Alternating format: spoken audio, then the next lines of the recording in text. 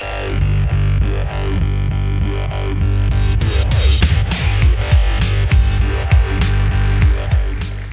very difficult to follow the light-up base, which was awesome with date time, but I'm going to try. I'm Maggie Johnson-Pint. I work for Microsoft. I also collaborate with TC39. If you're like, didn't you have the same last name as that guy? It was my husband who talked about Stack Overflow earlier today, so like if you wanted to click it together, now you know. But anyways, I'm here to talk to you a little bit about programming in the fourth dimension time, right? Like physicists, it's always the fourth dimension in their equations. So day in the life of Maggie, especially like when I'm somewhere like here. Hey, Maggie, can I have a moment? I do maintain that library with a few other people. Did you know about that falsehoods programmers believe about time video, or that place where midnight doesn't exist? I think it's in South America somewhere. Or that leap year 2012 bricked every Zune for an entire day? Did you know we might colonize Mars soon? Do you know how we're going to keep time there? Because I think that's really important right now at this instant. There's some country somewhere where there's a whole day missing to a time zone change. Have we accounted for that in all of our models? There's a gap between the Julian and Gregorian calendar, and we need historical accuracy. And I'm like, yes, I know all of those things. I can actually tell you about 100 other corner cases in date time. What I do want to say, though, is I think as programmers, we sort of think about date and time as fun trivia, and then we go, not doing it, not learning it. Too hard, ridiculous. But here's the thing. Getting this stuff right, it matters a lot. Date and time is a primary application in computing. People rely on code to give them accurate date and time. And it's really critical to people getting places on time, paychecks having the right amount of money, coordinating international conference calls, like world peace, maybe, like what, medical device behavior. I was talking to Jana, who spoke yesterday. She's a person with diabetes, about the work that she's done in date time in insulin pumps, and it's like, that is serious. Like, we've got to get that right. And you know, the other thing that I think is really important to keep in mind with date time is that it's really easy to say, well, that doesn't matter. But when you say, well, it doesn't matter that I can't support time in Nepal with its plus 45 offset, plus 545 offset, you're really saying the people in Nepal don't deserve an accurate time. Ultimately, daytime programming errors disproportionately affect people who live in time zones that we don't live in, who speak languages other than English. A lot of our formats default to English. I love giving these talks in Europe because people are like, we know. And so it actually, hourly wage workers, they're going to be affected. If we don't get DST changes correctly, they're going to lose an hour of compensation. So it disproportionately affects actually more marginalized people. So it's just something to keep in mind. So here, those of us who write JavaScript have been using the worst solution possible. So date has a lot of problems.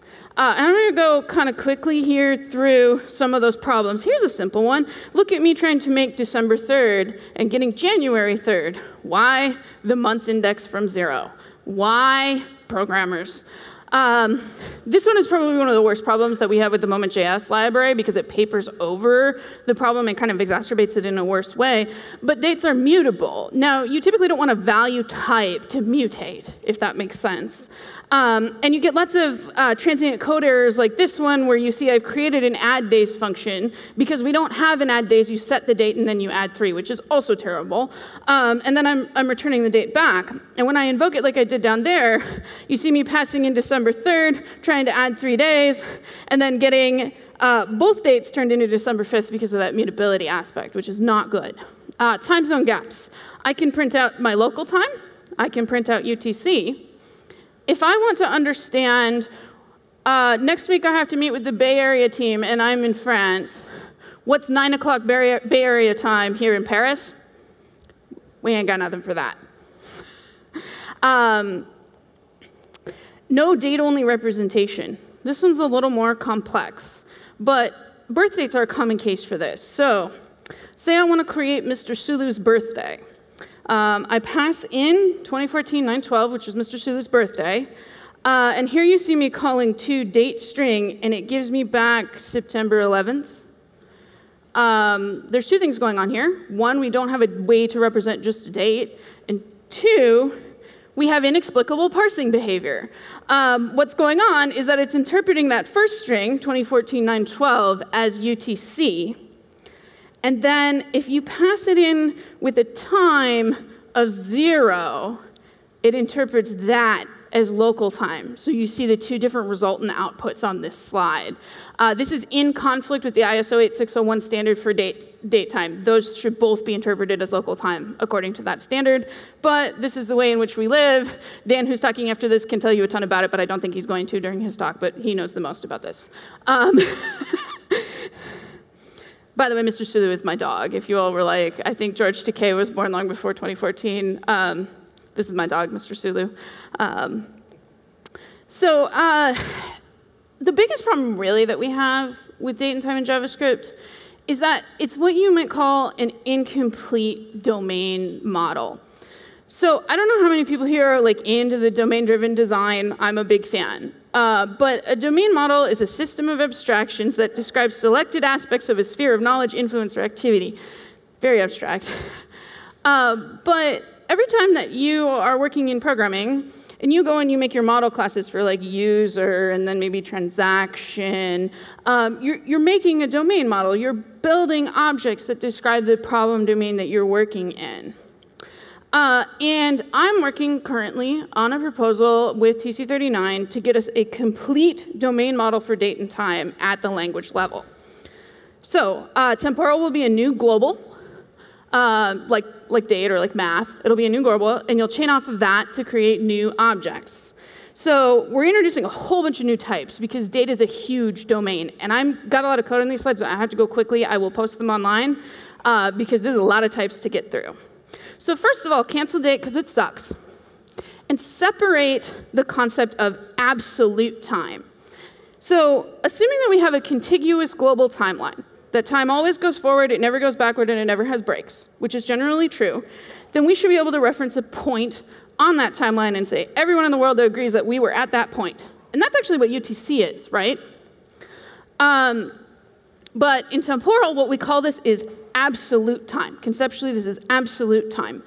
And scenarios for absolute time are like log data. I want to know exactly when this event happened. Any kind of point-in-time events are absolute scenarios. And so in the new API, what you're going to do is when you have an absolute scenario, point-in-time scenario, you're going to create a new absolute. Little thing I'll notice that we snuck in here, there's a big integer being passed to that, which makes our precision greater.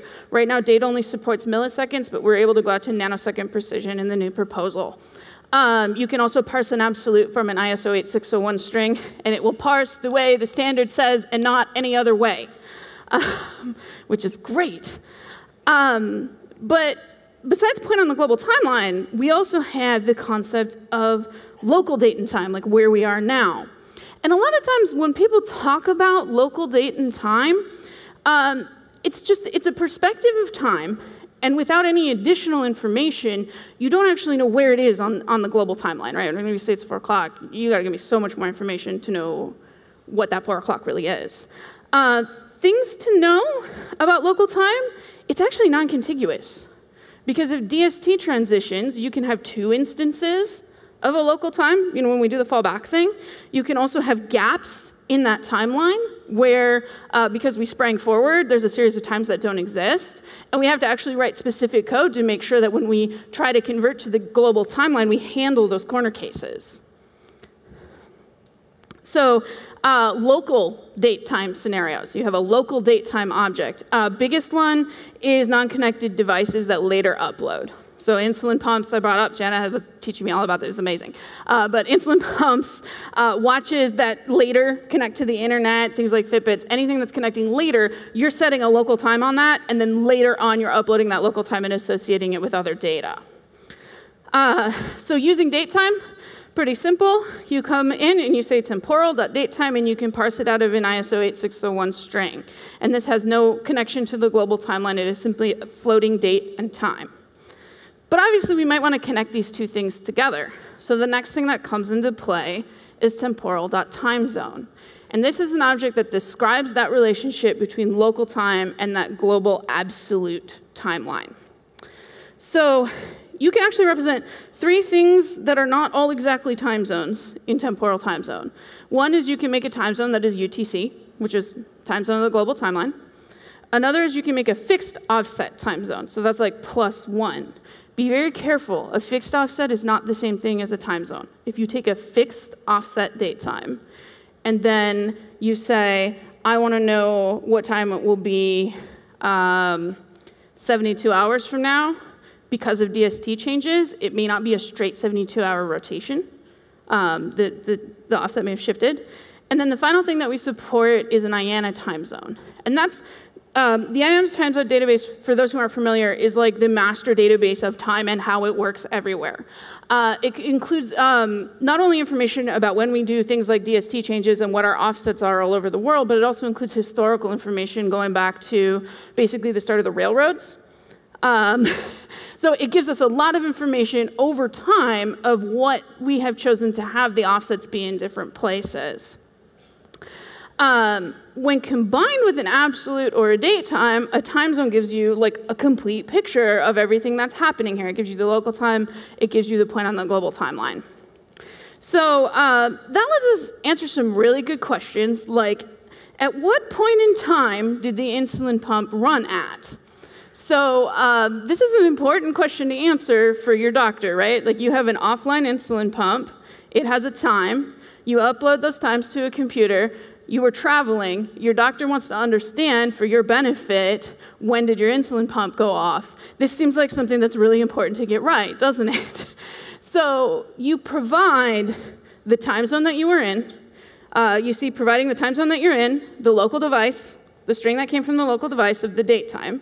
You get a date time from the local device, the time zone, and then you say time zone dot get absolute for, so get me the point on the global timeline, and what you get back here is that point in global time. So I'm hoping you're starting to see that this API brings many different concepts together. These objects individually aren't that powerful, but when they're working together, they give us a very complete description of date and time. Ooh, I hit back. So, breaking apart local date and time, really common scenario is just a date. So there's a date without a time, and it presents time assumption errors that cause unexpected behavior. So this is really common for dates of birth, like employment data hires, holidays, report groupings where you want to say for the business day of.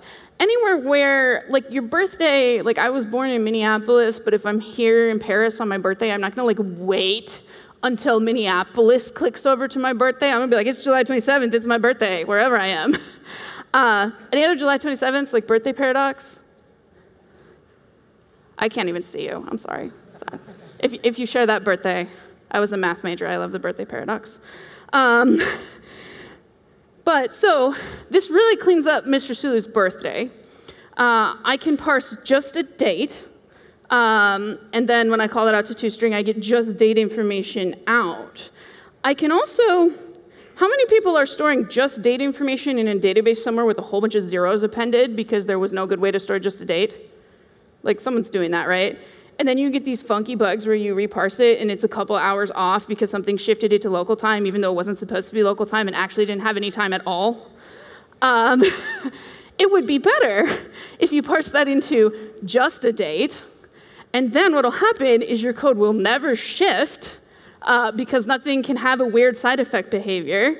And if someone, say, tries to get your hours from just a date, they're gonna get undefined. So they're not gonna make a programming error of assuming later on that that time was actually a time. You're telling them very clearly, only dates here. So on that note, we also have scenarios where there's only a time, right?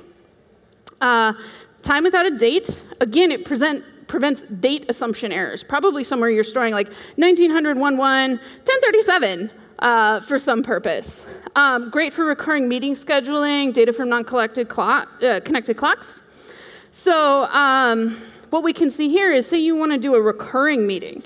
Well, because of DST changes, you should never store recurring meetings in UTC because they'll shift around on you. You need to store them in local time. And here what we can see is I want to have a meeting twice in Paris, once on January 1st and once on April 1st. And we can see that I'm combining that 10 a.m. with the time zone and the date. And the first instance of my meeting comes out at 9 o'clock UTC, and the second comes out at 8 o'clock UTC. So it lets us cleanly express that 10 a.m. in local time has two different actual UTC values. Durations, I'll go really fast, used to express a length of time, useful as a format in and of itself, useful to add and subtract. So exactly how old is my dog, Mr. Sulu? I can come out here and I can have that returned as a duration. So you see down there a period of 5 years, 2 months, 3 weeks, and 4 days. Very handy construct. Other good stuff, so much content, so little time. This is a huge proposal. Year, month, and month day. Year, month is good for things like historical time, like in December of 76. I was doing historical time frames like that. Month day is really good for holidays or birthdays. Mr. Sulu's birthday is September 12th. New Year's Day is January 1st. Alternate calendar systems. This is a huge aspect of this proposal. We're looking at getting in the Hebrew, Hijari, Japanese, the many other calendars supported directly in the language, which again, when we talk about inclusivity and JavaScript serves everybody, is really awesome. If you do regularly use an alternate calendar system, your feedback would actually be extremely helpful right now. If you could go to that GitHub issue and tell us how and in what ways, we would love it. So how do we get this done? Like, this is a lot of stuff. I hope it looks like hey, that would help me in my day-to-day job to program better. Temporal's currently at stage 2 of that 4-stage process we described. We're working it towards stage 3. The 2 to 3 jump is usually one of the longest jumps. It's actually been in stage 2 for over a year now, and I've been working on this for 3 years. Until stage 3, the APIs are incredibly unstable, but we do have a polyfill out there in the repo that we'd love for you to try. Good news. Not everything is like this in TC39, but I would say that at a top level, everybody wants this proposal. There's nobody who's like, don't put better dates in this language. So that's good. That means we can probably move forward pretty well. This is a great space for community contributions and a space where genuinely, especially if you have lived with different calendar systems in your day-to-day life, we could really use your feedback. So feel free to hop on that proposal, check out the polyfill, and come in and contribute. We're not kidding. We need it. We don't have the expertise. I do want to thank a few incredible people. This proposal, as you can see, the API surface is huge. I'm talking really, really quickly, it does this and this and this and this. It's not just Maggie who does this. In fact, for the last year, it's been Philip Dunkel from Bloomberg who's done substantially more work than me. My husband, Matt, Dan Ehrenberg, Richard Gibson, Shane Carr, Brian Turlson, Ujwal Sharma, MS Tujer, who does not like he just uses GitHub handle, all have invested so much time in this. So thank you to all of those amazing people for helping to move this forward. And again, I'm Maggie Johnson-Pint. You can hit me up on Twitter. And I hope you're feeling confident that someday you're going to have accurate date and time computations.